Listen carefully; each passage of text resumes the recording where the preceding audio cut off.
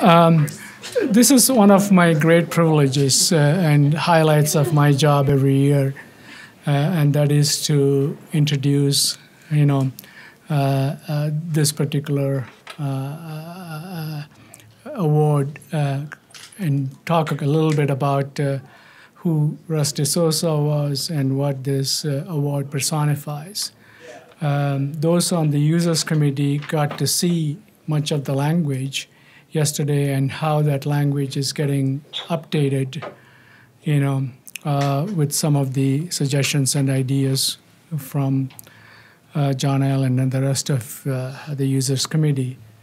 For many of you are worked with Russ DeSouza, I know there is one individual who, and Seppi is at Millersville, so she knows a lot about Russ, although I don't know if your paths crossed at Millersville. Unfortunately, I replaced him. Yeah, but I'm very proud to say that my path did cross with Russ DeSouza, and I'll tell you how that happened. This award, actually, Russell L. DeSouza Award, honors individuals whose energy, expertise, and active involvement enable the Unidata program to better serve geoscience. Honorees personify Unidata's ideal of a community that shares data, software, and ideas through computing and networking technologies. And I've said this numerous times over the years. Since Unidata was created, the program has benefited from commitment of a number of individuals. Russ DeSouza was one of those individuals whose involvement with and contributions to Unidata were exemplary. Russ DeSouza became actively involved with the Unidata program the same day I became actively involved with the Unidata program, because we were on the first batch of the users committee.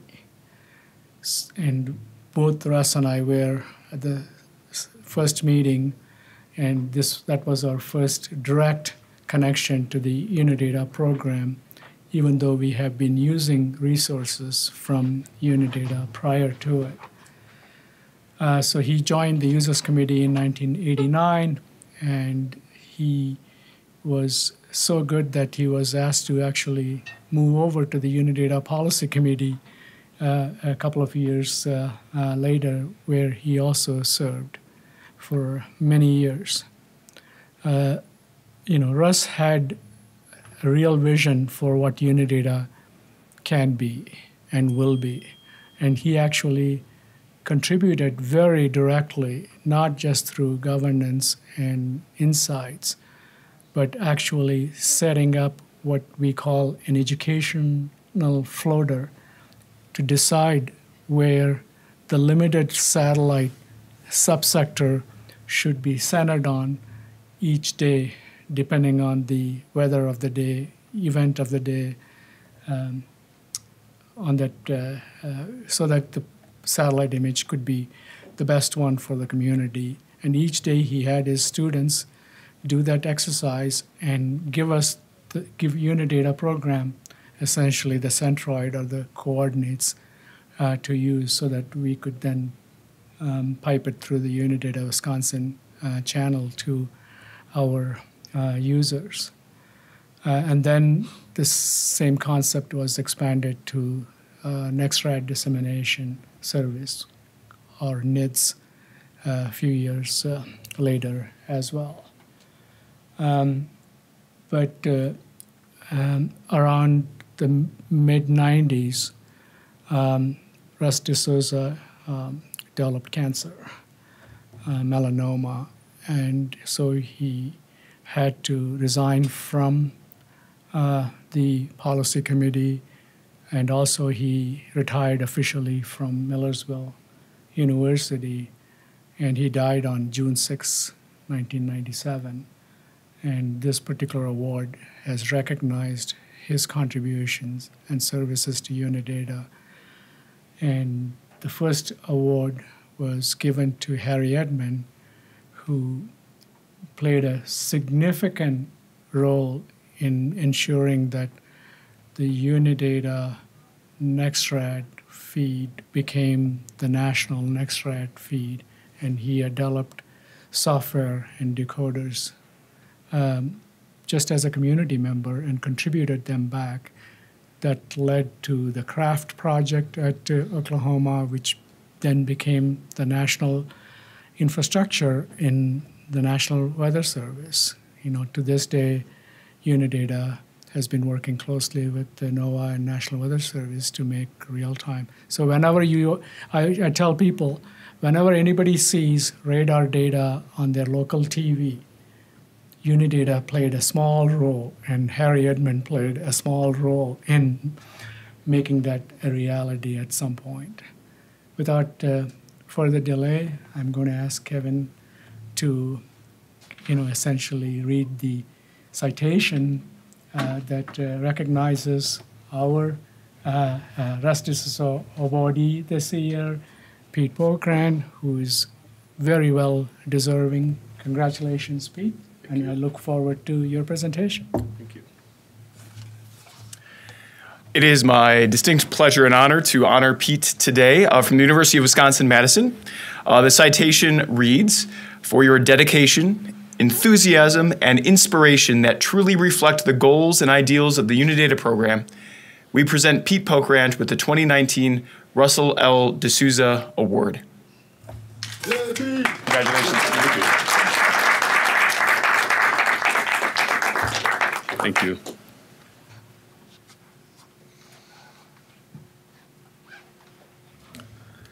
Well, it's truly an honor to be here. I mean, when I started thinking about this, so first of all, any of the rest of you who, if you're ever awarded the Russell L. DeSouza Award, there's very little guidance as to what it is you're supposed to talk about.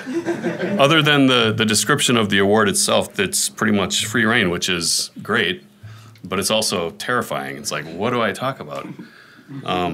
But as I was beginning to think about what I wanted to do for this talk, I looked at the list of previous award winners, and it's truly humbling and an honor to be listed among this group of people. I mean, this is a who's who of people that I have interacted with over the years, people that I've respected and benefited from their contributions as well. So just, as I said, thank you for this honor. I really appreciate it. I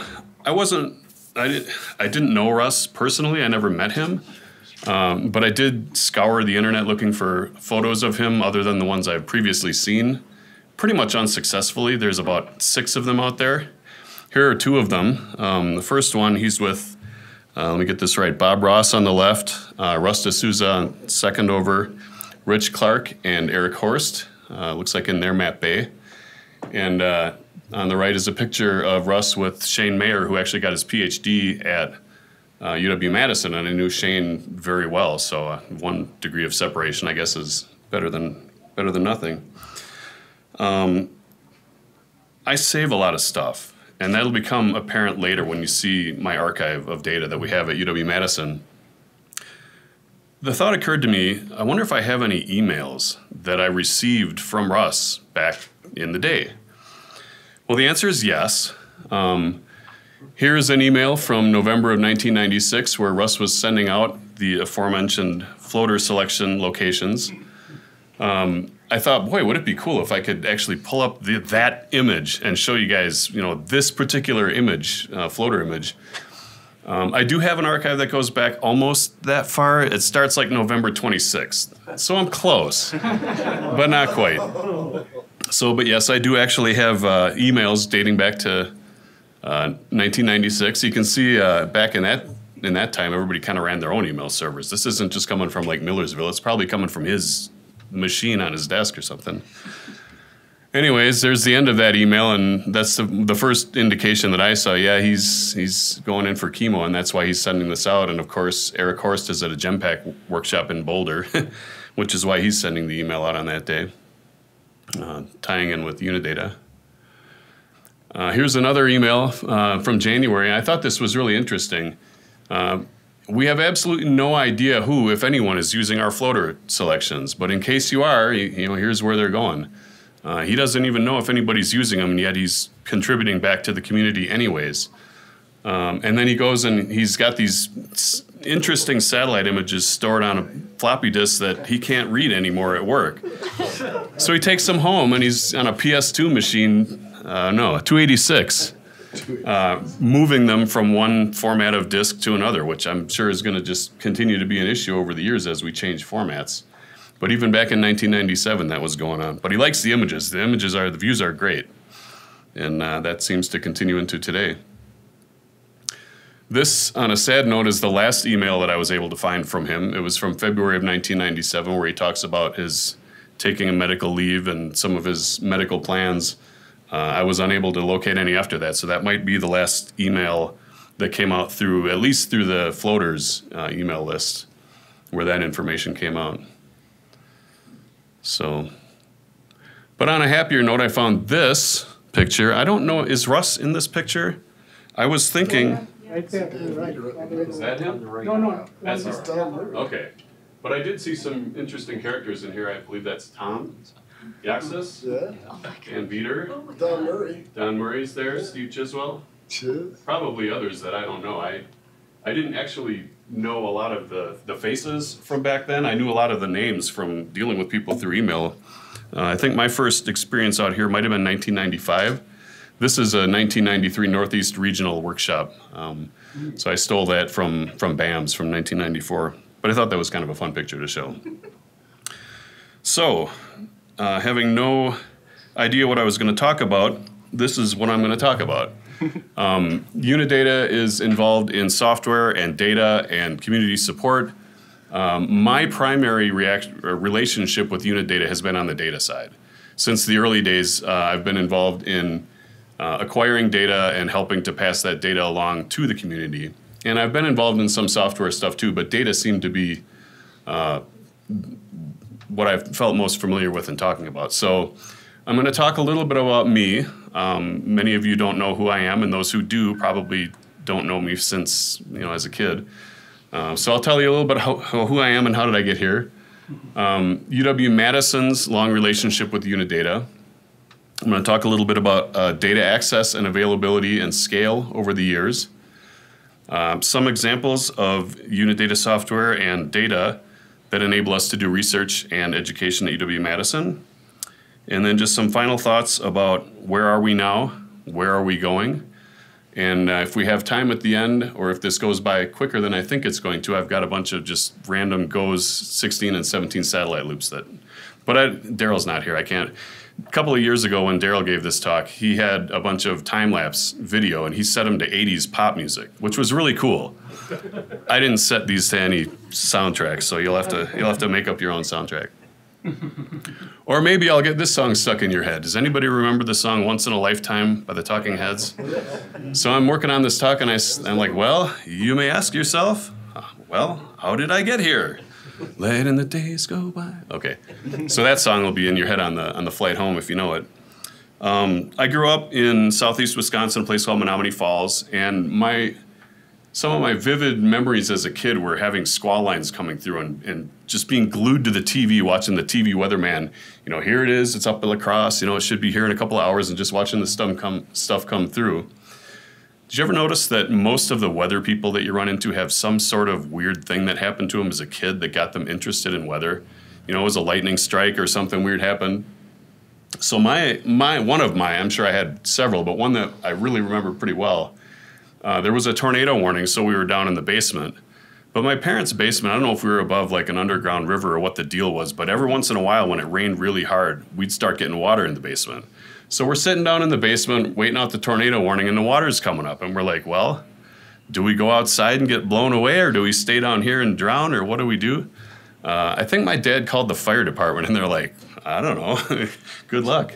No, I think they recommended that we maybe go to a friend's, which we actually did. We went across the street to our neighbors, which was interesting, walking across the street with torrential water coming down the gutters and wind and lightning and everything.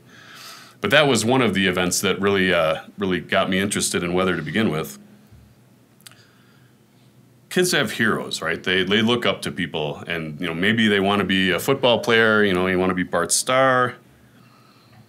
Maybe you want to be Robin Yount, a professional baseball player. Maybe Evel Knievel. He was pretty big in the 70s. Those guys were pretty cool. Maybe it's a band. Led Zeppelin was pretty cool. I want to be Robert Plant up there shaking my hair or something. Maybe a movie star, Clint Eastwood. He was pretty cool. Or maybe it was somebody who has, people's interests in mind, like Martin Luther King, or maybe John Kennedy. I kind of thought he was pretty cool. Maybe it was Neil Armstrong. Maybe I'm going to go to the moon. So who was my hero in the 1970s as a little kid? Our local TV weatherman, Paul Joseph. Paul Joseph was my hero growing up. I couldn't find it. I know I have it somewhere. I have a framed picture signed by him that I had on my wall growing up as a kid. They used to, in the 1970s, they would do the newscast from the state fair. And it was just amazing. I got to go down there and watch him do the weather, the TV weather live, and I'd go up and talk to him afterwards. And I bought his book, and he signed it to me. I think, what was that, like 1974? I was probably 8 years old. And I want to be a weatherman. And to be honest, he was really helpful to me. I wrote him a couple of times. He gave me ideas on what I should focus on to get into meteorology. Offered for me to come down and get a tour of the station, which never worked out. I never got to go down and actually do that. But I wanted to grow up and be Paul Joseph. So that was sort of how I got on the track to weather. Came to school in 1984 at UW-Madison in the Department of then Meteorology. Got my bachelor's degree in 1988, and that was my first experience with the Unidata. We had a computer lab that had a number of old PS2 machines in it, and we had some data access machines. One of them was a PC Macitus machine that was connected to the SSCC data center. And we could get real-time data in as much as we wanted, but it cost money. And we ran up a bill one time that kind of got us in trouble on a storm chase that they're like, you can't do this anymore. We don't have money for you guys to go out and buy all this satellite data. So that was pretty restricted. But we also had this thing called the Unidata Macitus, and it had some satellite imagery. It had some surface data plots. It was a very early generation of Unidata Macitus. And it was free, and it was great when it worked. A lot of times, it was very early, and a lot of times the data wasn't flowing or whatever, but when it was working, it was really cool. We could, update and look at current satellite data without having to get the office upset that we were spending all this money. So I graduated in 1988, and I wasn't really ready to go out into the real world. I liked college. I had a lot of fun in college, and I wasn't ready to be a real person yet. So I applied to graduate school. I did not know what graduate school was. I got a call one day in the summer. I was sitting out on the front porch. I think we were on our way to a Pink Floyd concert. And so we're sitting out on the front porch getting ready, and the phone rings, and it's Professor Greg Tripoli at UW-Madison. He says, "Hey, I saw your GRE scores, and they're really good. I was wondering if you wanted to come work for me for graduate school." And I'm like, "Hey, this is great. I get paid. I don't have to pay tuition, or it comes out of my salary, and I get to work with this guy. This will be great." So I did. I went and got my master's degree with Greg, and he wrote a mesoscale model, the UW-NMS model, which was formerly the CSU RAMS model. He brought that when he came to Madison in '89, I think. And when I first walked into his office, I knew nothing about computers. I sat down at an IBM PC, and I couldn't make it do anything. It was the C:/prompt staring at me and a bunch of error messages because I had no idea what to do with it. I think my first semester working with him, I spent porting the UW-NMS, or then RAMS model, from the Cray at NCAR to a recently acquired Unix machine in Madison. And that was an experience. I mean, I learned a lot. I think I wore a path in the wax from my office down to his, because I would compile the model, I'd get an error, walk down the hall, "Hey, this happened." He'd be like, "Oh, I forgot to give you this library." And so I'd get this library and compile it again and get another error. And I think it was a good semester before I actually got it to run. And then we couldn't get the NCAR graphics to compile. So I had an NCAR graphics plot of some output field from NCAR that I had to compare with like 9 pages of printed out data that I hand contoured, and I'm like, yeah, that's pretty close. I think it's working. But I got a lot of systems administration experience. I pretty much managed our department or our group machines during that time. Learned Unix, learned some of the tools that we use. Fortran, working with Greg's model. I learned a lot of that stuff while I was in graduate school. During that time and during the time when I was doing research a little bit afterwards, I guess I should explain how I got to there. Russ Schneider, who's at SPC right now, was going to do a postdoc with Greg right around the time where I got my master's degree. He was offered a job at NCEP, which was NMC at the time, and he took it. He couldn't pass it up. And so Greg came to me one day and he's like, well, I've got this situation. I've got a postdoc. The grant is funded, and the guy who was going to do it just took a job. So he goes, I can either go out and try and find another postdoc and spend a year spinning him up on the model and waste a bunch of time, or you are very familiar with my model and what I do. You could just jump right in and start doing it and maybe use the work towards a PhD. And I'm like, hey, this is perfect. So I did. We modeled a mesoscale gravity wave event. It was the December 1987 gravity wave that came through the Midwest. The idea was we had this great model, and we would try to produce mesoscale gravity waves and try to understand what caused them. The first time we ran it, we got a great simulation. It looked beautiful. And we traced the waves back to their origin, and it was a bug in the initial conditions. And we fixed the bug, and the waves didn't happen. Spent 3 years trying to figure out what was going on. In the end, we decided that, it really doesn't matter what caused the waves. There was an environment with a duct, and something was going to cause those waves. It really doesn't matter what it was in this case. And my one and only actual published paper in Monthly Weather Review is based on that case. During that time, we started pulling data from one of the FTP servers. He knew somebody at NCEP, and somehow we ended up getting access to some data to do some real-time runs with his NMS model. And then I heard these rumors of some way where we were going to be able to get the data automatically without having to write scripts to FTP and check to see if the data was all there. And that was actually the dawn of the IDD and the LDM, where the data was starting to be pushed out automatically, and that was really cool. That was sort of my first experience with that. The money ran out, the research wasn't really happening, and I kind of decided, I really don't think I want to go on for a PhD. I don't think research is really what I'm good at. I'm very good at finding the answers to if you have a problem, the answer is out there somewhere. My Google foo is pretty good. My finding answers to the questions that haven't been answered already isn't very good. Or even thinking up, what question do I want to solve? In the years of working with Greg, I spent a lot of time in his office trying to figure out what was going on and realizing, if I have to do this for a living, I'm going to starve. I don't want to do this. But around that time, we had a couple of computer systems administrator people who were very good. They were computer science people, and they were very good at managing the machines. But they didn't know the science. And so a lot of times I would go in and ask them a question or how to do something, and they didn't know what I was talking about. They didn't get it. And so a lot of it I ended up having to figure out on my own.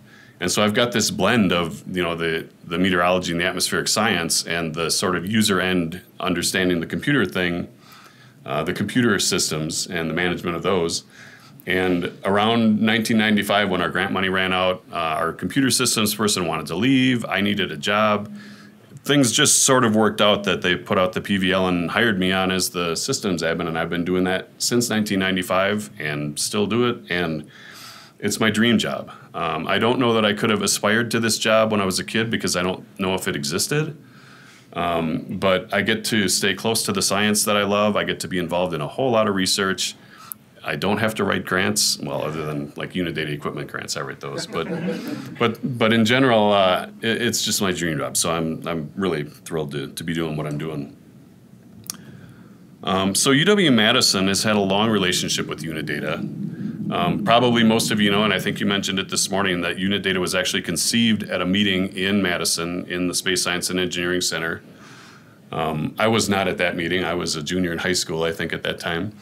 But I think NSF started to realize that there was a lot of stuff going on at a lot of different universities and a lot of duplicated effort, and a lot of places were charging a lot of money for data, and especially the smaller departments just couldn't afford to get the data that they needed to be able to do a good job at research and education. So they got a bunch of people together to try to come up with how are we going to, make software and data available to the community at large. And that was what led to the beginning of Unidata, and that goes on to this day. SSCC, the Space Science and Engineering Center, who I don't work for, but they are in the same building as us, and we have a lot of collaborations with them. They provided the Macitus software package to Unidata for development and distribution to the community. Tom, I know, does a lot of development that probably makes it back into the main line, so there's a lot of back and forth between Unidata and Madison with that software package. And in terms of, you remember I mentioned that getting the satellite data was very expensive. SSCC was involved in providing the Unidata, or was it UW Macitus or Unidata? Macitus in the early days, and then UniWisk now data feed, which provides access to satellite data. And there was some other stuff in there as well, some surface, gridded surface analyses and some model data as well. So SSCC's been involved. Our department, we've been a top-level relay for the IDD for a bunch of the different data feeds on the IDD since it pretty much first started. For a long time, we provided an archive of some of the data feeds. This is probably 15, 20 years ago. For the surface and upper air data feed and some of the model data feeds. It was pretty common in those days for people to have internet problems and they'd drop off for an hour or two or their machine crashed or something. And for a long time, we would basically grab the feed and dump it to a file, 1 per hour, that if you lost the data, you could just FTP somewhere and grab the data, dump it through your LDM, and it would just put everything where it was supposed to go. We stopped doing that a while ago. It wasn't really being used, and if I remember right, the machine that was running it crashed, and when I brought it back up, nobody called to complain that it wasn't there anymore, and I said, I guess we're done doing that. That's okay. But that was pretty cool to have that. In the early days, and I've got some examples coming up here, we got a lot of our analyzed maps through DIFAX. And at one point, one day, DIFAX stopped. And we knew it was coming. We knew they were going to stop. So I had a student hourly that programmed up a significant number of the maps that came over DIFAX using GEMPAC and the data that we got to plot them. So we had our own genuine imitation DIFAX maps. And for a long time, we made those available to the Unidata community. We'd create the maps and then pipe them out through the experimental feed to anybody who was interested in maintaining the DIFAX maps, because especially for a lot of the smaller schools, that was their source of plotting or of maps available for discussions and stuff. So that went on for a long time. In fact, I think I've got most of those archived on tape also. And we also were one of the early test relays for the conduit data stream for larger volumes of model data.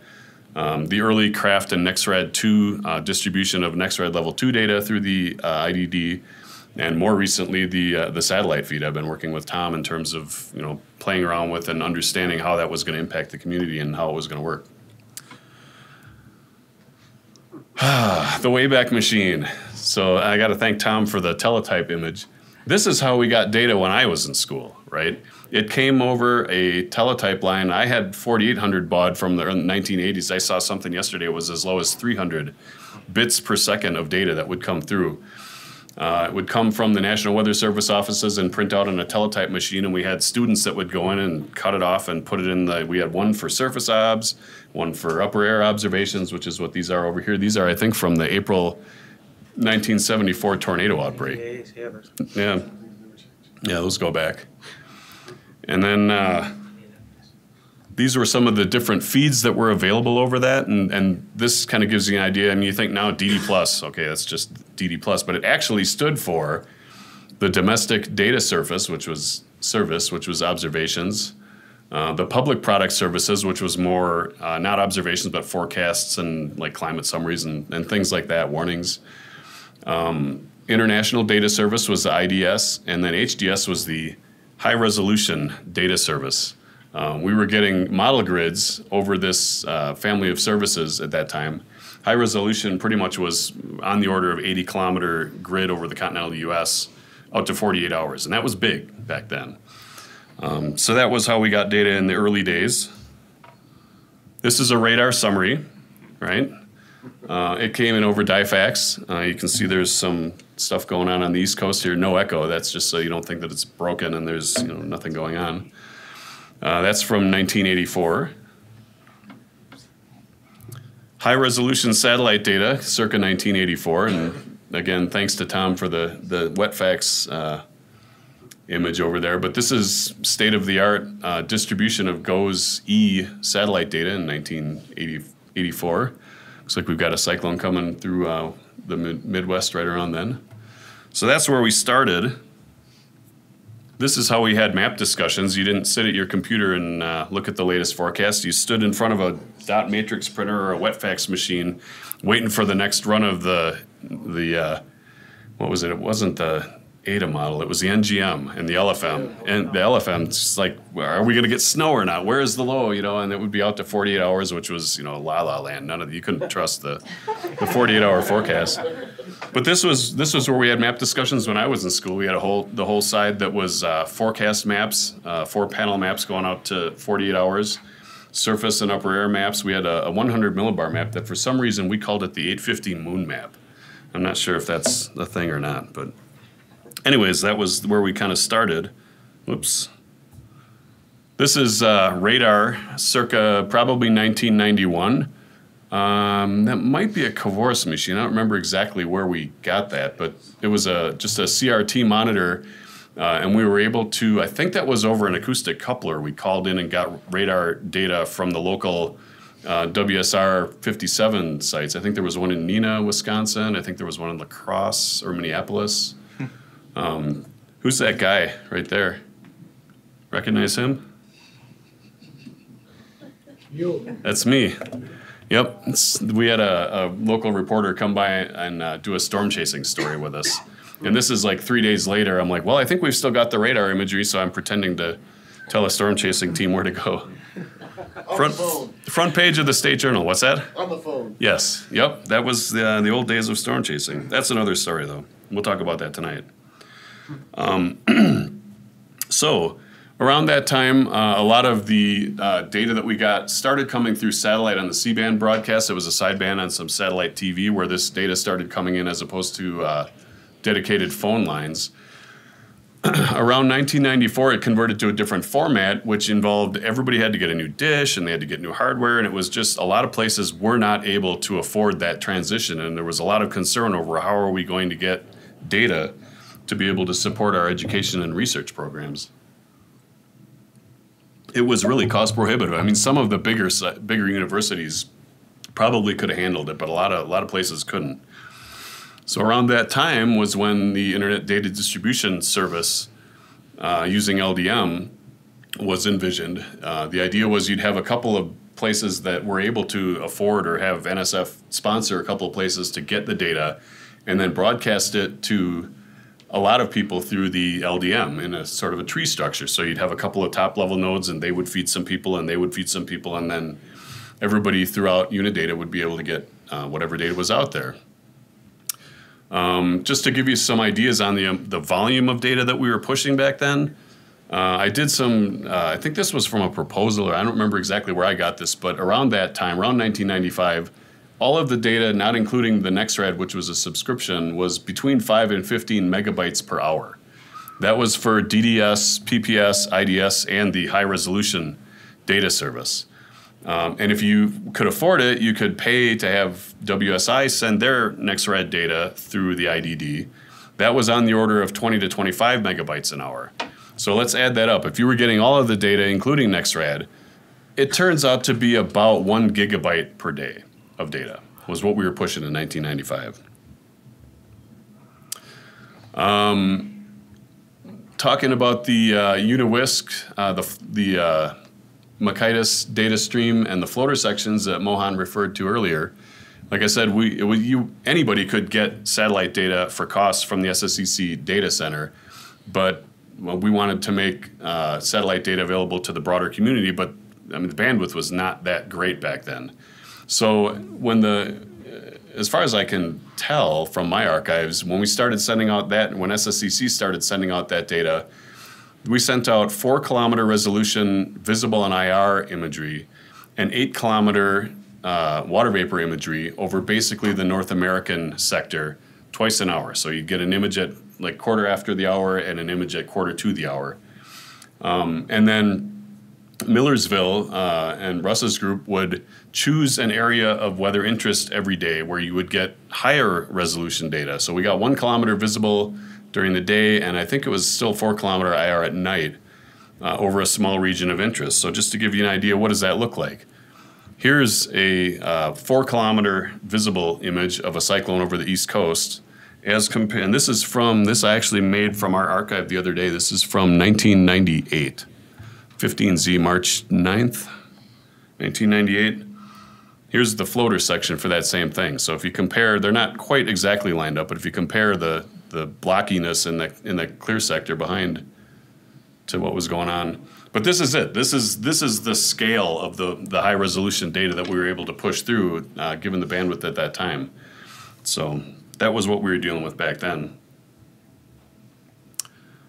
Over the years, we added, the IDD has added a number of data streams. As I mentioned, craft, that was the next ride level 2 stuff that started around 1998. Conduit, there was much higher resolution data out there than a lot of places could handle, to be honest. There were a lot of universities that didn't have the bandwidth to receive all of the data that was available. So Conduit started as just some of the higher, some of the schools that had better bandwidth would be able to get all of the data, and then other places would be able to request smaller chunks of it from that, but it would be available. And of course, when NOAAPort came online, all of that data was available too, through the various N feeds, where that was ingested through a satellite receiver at a number of places, and that goes on today. Yeah, but you didn't know that craft and conduit were actually acronyms. Maybe, Jeff, you probably knew that. But I'll bet a lot of people didn't know. Collaborative Radar Acquisition Field Test, Cooperative Opportunity for NSEP Data Using IDD Technologies. Those are actually acronyms. I didn't know that. I had to figure that out. So just to, Mohan, I thought maybe you stole my thunder earlier when you were talking about just the drastic increase of data. But around 2000, remember we were talking in the 90s, it was about a gigabyte per day. By 2000, we're up to on the order of 12 gigabytes a day just for conduit. At peak, it was about 500 megabytes per hour at peak. Just for comparison, well, I think I wrote this. This number actually comes from February, 22,000 megabytes per hour. So we've gone up by, what is that, a factor of 100? 50 on the order of, just for the conduit data stream. I pulled a number out of a 2006 ILM instructional lab modernization proposal out of Madison. Around that time, we were receiving on the order of 27 to 45 gigabytes of data per day across all of our data feeds. So there's another data point. By 2014, we were averaging on the order of 13 gigabytes an hour that we were bringing in, which is about 312 gigabytes per day. And then early in 2019, we were up to between 40 and 70 gigabytes per hour, which is on the order of a terabyte per day. And I looked at that again recently. I've got a couple of graphs later on to show you this. We're up to between 90 and 95 gigabytes per hour peak when the models are coming through in the satellite data. So it's pretty crazy how we've gone from a gigabyte per day to like 1,000 times that. It's ridiculous. This is a graph of the data coming through one of our IDD worker nodes earlier this year. And you can see we're peaking up close to, when the model runs come through, we're peaking up close to 80 gigabytes per hour. Conduit is, I think, let's see, satellite is probably the biggest winner, but conduit's up there too. They're both pretty big. There we go. Peak of about 22 gigabytes per hour for conduit, 16 for the GRB satellite feed. So lots and lots and lots of data, 75 gigabytes per hour there. This is just the same graph that I showed you as compared, that was in February. Here's the same graph yesterday. So we're approaching 100 gigabytes per hour now when the models come through. These are just some numbers, even the growth in the last year with the addition of some of the satellite data and some of the other stuff coming through on Conduit. It's about a 50% increase on peak for Conduit since February. Similarly, not 50%, but a pretty big increase on just the GRB data with GO17 stuff coming through. And so we've gone from about 75 gigabytes per hour to approaching 100 gigabytes per hour. Kind of mind-blowing. So just to kind of close up the data access section, you remember what the radar summary we had earlier looked like? It was a DIFAX map. This is what we've got now. Whoops. Go forwards. This is a satellite image circa 2019. A little different than the WetFax black and white version. Upper level chart in color and done from the GFS analysis. So we think we made some progress. I like to keep things. This is the archive of data that I have. It's the DD plus Unidata Macitas feed and the HDS feed going back to about 1996, late 1996. These are the tapes that I've been reading in and giving to Daryl. So if you've seen Daryl talk about the archive that I've been providing to him, that's coming off these tapes. I think I'm up through about 2004 that I've read in all of that stuff, and he's got all that stuff available on the MT Archive site. So if you're looking for old data, he's got it. We decided that it'd be better to get that data off those tapes while I actually have a functional drive. So he's got a copy of it, and I've got a copy of it because, I don't need a file cabinet full of drawers to hold, a couple terabytes of data anymore. Or that's probably not even a couple terabytes. I think each of those tapes is, 2 gigabytes for exabyte? So then we graduated to CD-ROMs. Somewhere in the early 2000s, I decided it would be better to write them to CDs rather than tapes. So I've got spools and spools of NAM and GFS. I think I've got the analysis and all the way out to like 9 or 12 hours on all of the different grids that came through, assuming they're still readable. I'm guessing. So if anybody needs ancient GFS data. Then I decided CDs are kind of expensive. Hard drives are cheap, right? So now I've got you walk in my office and I've got a pile of about 30 hard disks, USB hard drives that have model data, satellite data. I've got tons and tons of stuff on there. So, and then probably about 2014 or 2015, I said, when's the last time I actually read something off of one of these drives? I always go to Daryl's site if I need to pull something down. So that archive ends in probably about mid-2015, but between the RDA at NCAR and Daryl's site and other archive sites, I probably don't need to save everything anymore the way I did in the olden days. So in Madison, we make extensive use of the data and various software tools for our research and education endeavors. We're still pretty much a GenPack shop. Old habits die hard. Professors have lesson plans and homeworks that are hard to change, so a lot of our stuff is still GenPack. One of our professors has sort of dived into the whole Python ecosystem, and he teaches our junior level classes, so I think we're going to start seeing more of that, and he's very excited about it. Professor Michael Morgan is really excited about that avenue. So far, I haven't really been able to convince our faculty or researchers to do much with IDV or AWEBs. I try. I do my best to publicize it, but it's taken some time. One of the proposals from your faculty promised to use the IDV. One of the proposals from our faculty was going to use the IDV. Yep, and it was funded. Recently? 2 years. I'll have to have a talk with them. You're in trouble. So we make extensive use of the LDM to get the data, NetCDF to store the data, and Threads to make the data available to ourselves and the world. We create a variety of website graphics that are used by our classes and also off-site. Anybody can use them. We use the model data for initializing local models. We've got somebody's still running actually an MM5 run every day. And a Warfront, and we've got Greg Tripoli runs his NMS run every day. Huge amount of data analysis. I know John Martin is doing some really interesting stuff with Northern Hemisphere cold pool stuff that he's using the GFS data to do. So there's lots and lots of use of that at Madison. This is a photo from one of our recent weather watches. We have a weather discussion every Friday at noon. Recently, we've been webcasting them, so if you're interested, take a look around 12:15 Central Time at the AOS YouTube channel. That'll be live, and you can come on and comment and participate if you're interested. This is John discussing a GOES 16 satellite loop.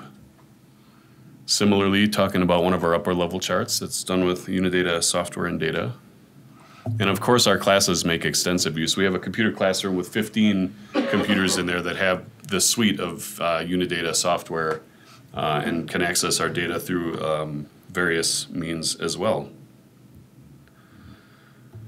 GOES-R was interesting. We had been using the data that came through NOAAport and making some satellite loops that we had gotten pretty used to using. And we were all very excited about GOES 16 and the prospect of more channels and higher time resolution. And the day came when they turned on the GOES-R data, and I realized I don't have anything that can read this stuff. I mean, it's NetCDF4, but none of my scripts work with it anymore, right? I was either using Makitis area files or Genie format files that had been coming through various sources, and all of a sudden I had nothing that I could read it with. And I'm sitting there, I'm looking at this data coming in, I'm like, man, I really want to check this out. And I remembered being at a users committee meeting talking about Python and the interface with NetCDF and various mapping, and I'm like, this is a good reason for me to learn Python and start actually doing it. So I did. I got a hold of an example script and modified it to actually get it to read the data, and then I got it to actually plot the data, and then I got it to actually put a map on it. Within a couple of hours, I had something up and running, and I think this might actually be one of the first images. That's right, not the greatest contrast, but a close-up image over Wisconsin, and I was like, wow, this is really spectacular. After that, it was about 2 weeks of crack cocaine where I couldn't do anything but more and more and more and more GOES 16 data. It was just like, oh, this IR and water vapor, everything was amazing. So we do have a web page that has a fair amount of satellite imagery over various regions that uses the Python stuff that I wrote, and I'm happy to share that code with anybody. One of these days, I'll get it up on GitHub. I keep threatening to get it up on GitHub. I just haven't done that yet. Okay, so to kind of tie things up here, where are we now with data distribution and access, and where are we going? I came across the IDD principles that were sort of outlined, what is this IDD going to be, and what is it going to look like? How are we going to govern this thing? How are we going to do this? From the Unidata website. These are some of the initial ideas when the IDD was being formulated. One of them was that data reception implies relay responsibilities. The idea was if you could and you were going to get the data, it was your responsibility to try to pass it on to downstream sites, however you could afford that, if you could afford that. And the Unidata Program Center was going to acquire data of high interest, which would be defined by what people were using. I found this to be an interesting sentence. The whole, I didn't include a lot of the text that accompanied all of these bullet points, but one of the bullet points said, or one of the paragraphs said, Unidata acquisition does not imply that the data will flow through the UPC. The UPC will not become a data center or hub for the internet data distribution. We'll come back to that. The UPC was going to choose routes for high interest data, and I remember in the olden days where you would talk to someone at Unity, it was either you or Steve or somebody, say, I want a feed for whatever, and they would point you at a upstream site, and they sort of managed how the IDD was laid out for the really high interest data. For lesser interest data, you could kind of just make stuff up and just feed from whoever. The higher interest categories was going to be defined by who was actually using the data. There were to be incentives and criteria for high-level relays. So as I mentioned earlier, we've been a top-level relay since the dawn of the IDD. So the source feeds us, and then we feed some people, and they feed other people, so on. The idea was that top-level relays would feed between 5 and 10 second-level relays, which means they should be able to handle 6 to 11 times the data volume that they need. In other words, if you want to pull in however much data you can afford on how much your bandwidth can handle, you should be able to send 5 to 10 times that much out through the same pipe. That was interesting. And And it was a community endeavor, and they had the idea that the internet was going to evolve to make this a little less complicated. That was interesting. I also found the report 2 years in, and the gist of it is, in the first 2 years, the IDD has been delivering data to universities, and it has been proven to be successful. It's working as we anticipated. And the idea of the IDD being cooperative and shared responsibilities has been proven both viable and efficient. It was working as expected. That was great. But Unidata wasn't going to become a data center. So I pulled this up just the other day. This is the a conduit topology map that you can find on the Unidata RT Stats site. And there's a little bit of data sharing going on there, but it's really a star emanating from Unidata. And it makes me a little sad. I mean, in the olden days, it seemed like, you know, there was Unidata, there was us, there was Penn State, there was Oklahoma, there was, I mean, a variety, Illinois, that were top-level relays, and all of these people were sharing the data among themselves and with downstream sites so that, you know, anybody could get the data. Over the years, a lot of those top-level relays have, either through the departments not wanting to support people to manage that, or, you know, losing interest in actually acquiring the data, the number of top-level relay sites has gone down, and it's really now everybody feeds from Unidata effectively. And that's kind of too bad. It would be nice if there was more redundancy in the feeds, because if something happens at Unidata, everybody loses everything, and that's too bad. This is a plot of the latency of the conduit feed. After the updates that Carissa was talking about this afternoon, we're doing really well. This is what it looked like back in April when we were first noticing this problem. And there you can find each model run on there, each sequence of models, and we're approaching an hour of latency where we start losing data. So we've made progress on that end. But, I mean, as more data comes about and as the internet evolves, we're probably going to run into this situation again. And I'm not sure exactly what the answer is. There's a number of issues, and I was talking with Tom about this yesterday, about just weirdnesses about the network, weirdnesses about the way universities have their networks set up, weirdnesses about equipment that make it really hard to diagnose and understand sometimes why the data isn't getting through. So, and over the years, it's just gotten bigger and bigger. It's really not realistic or necessary for every university to get all of the data all the time, every day. And I think we've known this for a while, and probably the reason Threads exists as a thing is because we've seen that. Right? It makes more sense for a few places to host all of the data, and any individual site to just pull down what they're interested in, whether it's a variable at a time, at a height, or a subset of that. So that's a data model that I think makes sense, but I think it's still worthwhile having a number of those out there rather than just a couple. Yeah, the institutions have sort of, the support for data ingest and relays has sort of waned over the years. Threads is hopefully going to help, and it would be nice to have a lot of geographically diverse data stores out there. One of our recent equipment proposals, we put up a Threads server, and this is threads.aos.wisc.edu. We basically have the same suite of data that's available on the Unidata Threads server. I'm also hoping to include some archival data. I've got some archive data for Hurricane Michael. There was a bad snow forecast and some really cold back in January of this year that's out there. There was a bomb cyclone. Apparently I haven't put that fully up there yet. But my idea is, to have another site that people can go to. I mean, we're talking about the amount of data that's coming out of the Unidata between the LDM and Threads. It'd be nice to share the load and have people like us be able to take on some of that load as well. So I'm not quite sure how to publicize this. There was a Unidata blog article a while ago where we announced the availability of this. And a couple weeks ago, Tom was in Madison for the Macitas users group meeting, and he's like, do you have any idea how much your server is getting used? And I didn't, because I hadn't been looking at any logs or anything. Turns out the most frequent user of this server is some guy who wrote an iPhone app that pulls in model data he's pulling in the whole quarter degree something or other, and it's this big spike, and that's about it. Other than me and our classes and stuff, so I'm not sure how to get that out there, but I guess this is one way. Hit up threads.aos.wis.edu and help us make it useful. So I was going to show some examples of some Go's 16 and 17 loops, but I kind of rambled a while and it's getting close to 5, so I think I'm going to skip those. And well, we can show some. There's one. All right, hey, hang on. If you want to hang around, I've got them. I have to go here. Let's see. At least one. Yeah, whoops. What did I do? That's... no, I can't get to it. Or maybe not.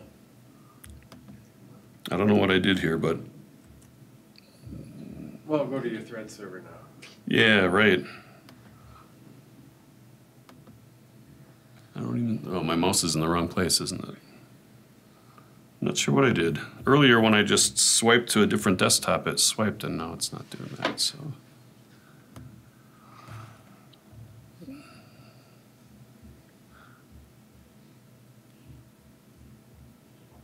There we go, that's my problem. Part of my problem.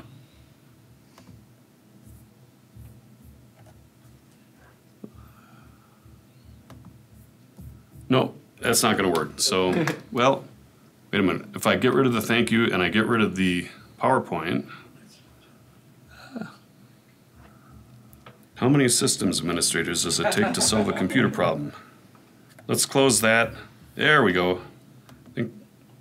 I need to gather my windows. That's my problem. I can do this. No, not the App Store. Go away.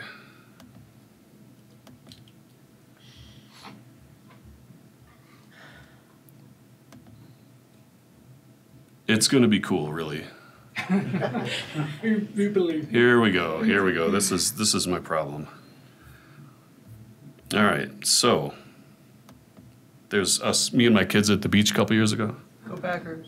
Yeah. All right. Here we go. First loop I ever made over southern Wisconsin. There was a mesoscale vortex over southern Lake Michigan. That was pretty awesome. Ooh, nice. Yeah, that was pretty neat. Let's see. Is that IR? That was visible. What is this? This I thought was neat. This is a mid-level water vapor image. There was a color map thing that made the background cyan, but it kind of wound up like a treble clef or something over the middle U.S. That I thought was pretty cool.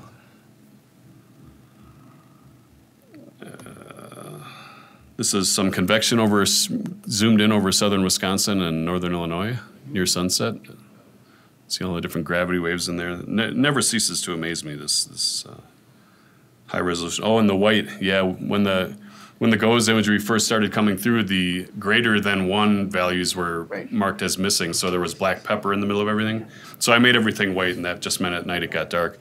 This is a close-up image of Hurricane Maria. I had done a farther out image of this and posted it to several social media places, and I was contacted by Ada Monzon. She's in Puerto Rico, and she said, hey, is there any chance we could get a real close-up of that? So I went back and pulled the data and made this loop for her. I think she actually showed this at the AMS conference in 2018 in Phoenix. No, Seattle? It wasn't in Boston. Austin, thank you. But yeah, no, she was in, because the radar got wiped out, she was interested in correlating this with some observations that they had talked to some people on the ground, and she wanted to co-locate what was going on in the satellite imagery with what people were telling her on the ground. So that was a pretty awesome image. This one's neat. These bore waves coming over the Gulf down there. Yeah, look at that. That was pretty awesome. And then the convection over Florida's. This was cool. The snow melt. The solar shovel is in full effect there. That was cool. But that's black and white. Color is cool. So there's a color image of the same thing. Just through the afternoon. This was kind of cool. I basically mapped the individual floater sites. I'm going to speed this up a little bit. Mapped the floater sites. This is for Hurricane Michael, I believe. No, not Michael. Michael's now, what is this? Alberto. As it came on shore and dumped. So you can, basically it's the same region with the 1 minute mesoscale imagery going for like 3 days, I think.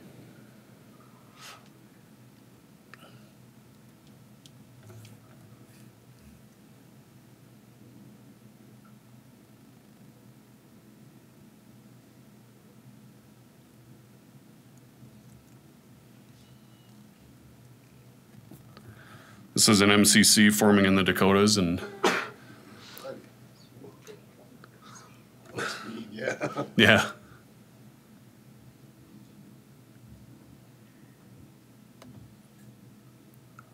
This is a puff. There's like this puff of stuff that comes off the Black Hills over there. High quality graphics there. This little puff thing just came off and Turkey Tower. was long lived. I don't know what that. All the time. I don't know what that was, but that was kind of cool.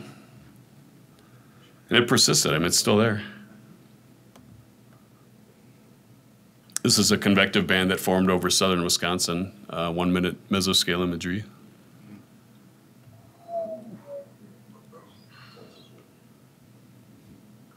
This kind of thing makes it so much easier to teach satellite meteorology. Mm-hmm. I have a bunch of these on the AOS YouTube channel. I've got a whole list of this stuff up there. So Yeah, students aren't. It's hard to convince to take the class. yeah. Let's see. This is Hurricane Florence.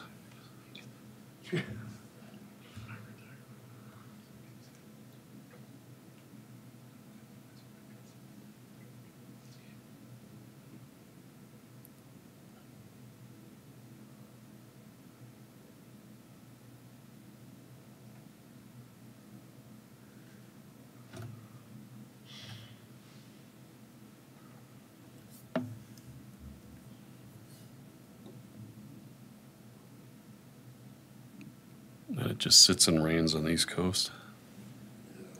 Does.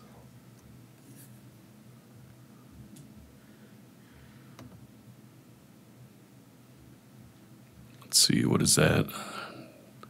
Michael. There's Michael.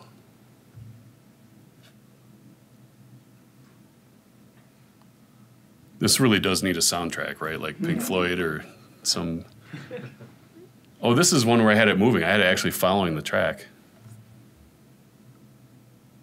I think that actually starts down here. This starts back in the early days.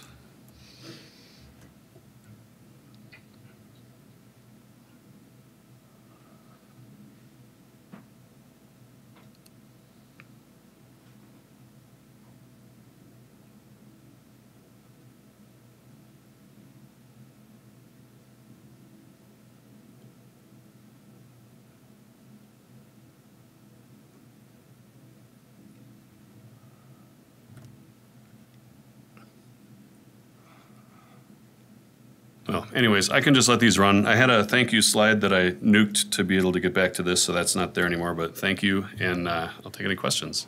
Thank you. Any questions for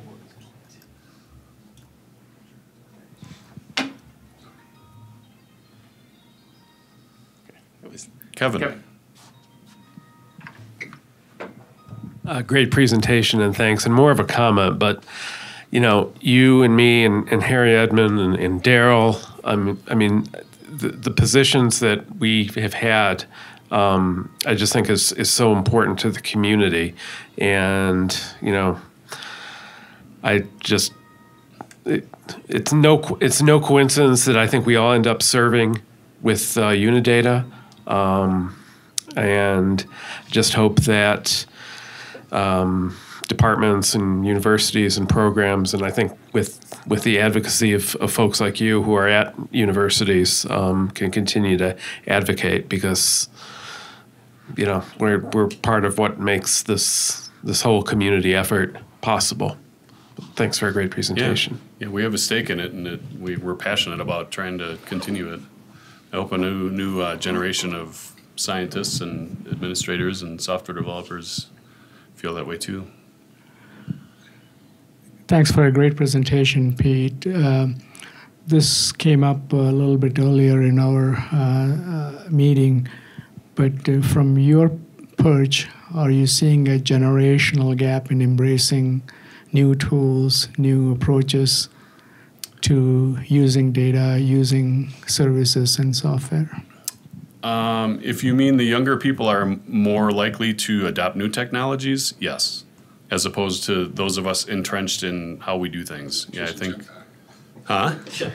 Yeah, I think there's definitely a generational gap.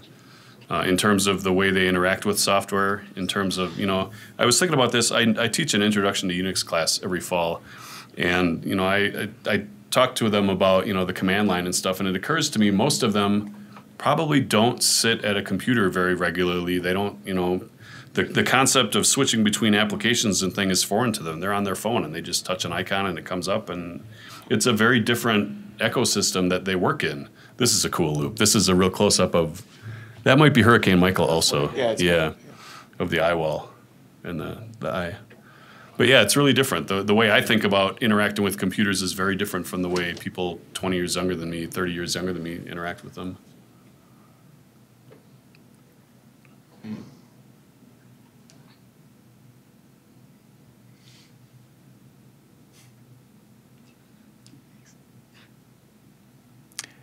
Any other questions for Pete? Well, let's thank him one more time. Thank you, Pete. Thanks.